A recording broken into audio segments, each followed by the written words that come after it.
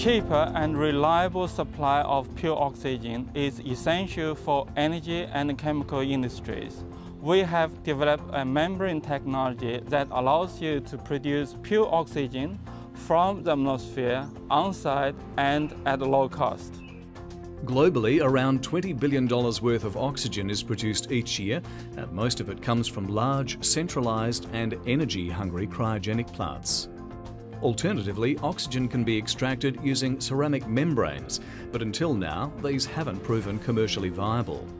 They've failed to resolve two essential but contradictory design parameters, being thin enough to achieve a high gas flow rate, yet thick enough for mechanical strength.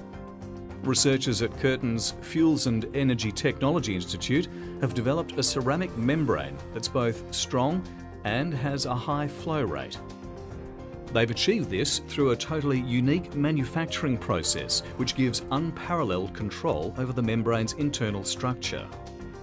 This becomes obvious when its cross-section is compared with a conventional membrane.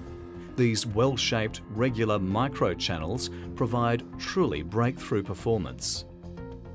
So much so that the new membrane has the highest known oxygen transfer rate for a product of its type, and it's still in the early days of development and optimization. But the technology isn't restricted to ceramic membranes. Other materials such as polymers, metal or carbon could be used to produce customized membranes for specific needs. The technology is also modular and upscalable. Simply by adding more and larger membranes, you could produce oxygen in commercial quantities, for example in a large industrial plant.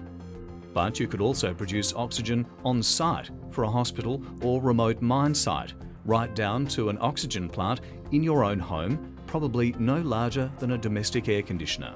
When you think about all the applications that can use our membranes, ranging from oxygen production to carbon dioxide utilization to liquid fuel production, you realize the enormous potential of our innovation.